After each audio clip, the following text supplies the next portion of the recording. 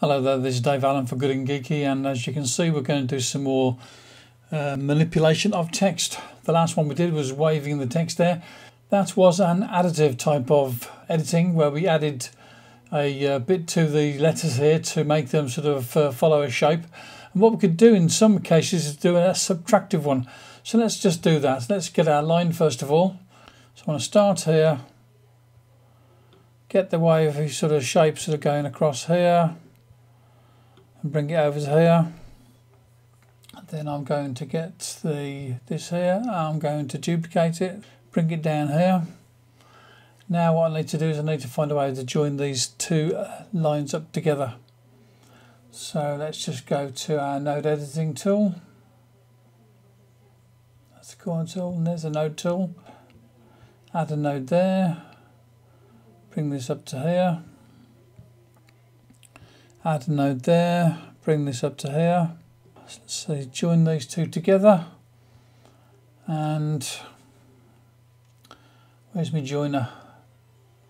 That's breaking curve. That's the closed curve. Okay, that's done it. And we'll join that. So closed curve, that's the one we want. Okay, that makes it into one object. If we change that to make it so that it is a object instead, let's convert that to curves. It's not text anymore. So let's do this here and make it into a compound object. And select, go to layer, create compound.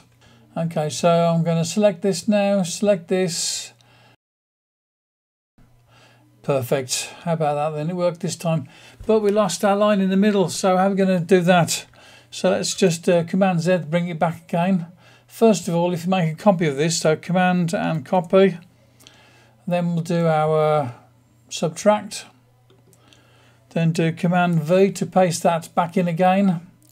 And this time we're going to cut away from this one below, except that it's still text, so we're going to have to change that from text into convert to curves first of all, then ungroup it, and then while it's still in a group, while it's still selected there, go back into this one here and create compound. So select that again, and then we can go to our subtract, and we've got our curves. It's cut far too much of that G away there. It doesn't look great.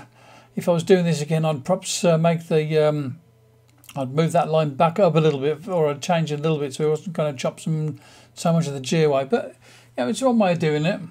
So what possibly could be done here, just to bring those two lines back together a bit closer, it might look a little bit better. Okay, so that's another way of making a wavy line in between two bits of text there. The first way I showed you in the previous video was to add to the text there to make it those sort of shapes there, and with this one here we've basically just chopped bits away. Okay, so this is Dave Allen for Good and Geeky, and I've been showing you how to do some stuff with Affinity Designer.